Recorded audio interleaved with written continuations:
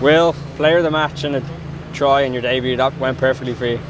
Yeah, it was a special moment. You know, the phone's been buzzing out the last couple of days, so to all the people that I haven't gone back to, look, it's I'll get back to you in the next couple of hours, but delighted to get out there. It was a huge group effort, and we're delighted to come away with the win there. You were obviously involved in the Six Nations at the start of the year, so it was such a long wait for you. Did it live up to expectation when you got out there today? Yeah, like it's special being out there. You know, without the fans, it's obviously difficult, but I think the energy we created as a team and as a group over the last week or so, it just made it all the more special as well. You obviously couldn't have family and friends here today, but presumably they're all at home watching. Yeah, like, you know, my family, my parents are unbelievably supportive, and my extended family. My girlfriend Sarah has always been by my side through injuries and everything, so you know, it's not having them here today is obviously tough, but look, I can't wait to celebrate with them over the next few weeks. Yeah, good start, but presumably you want many more caps to come. Yeah, look, that's the plan.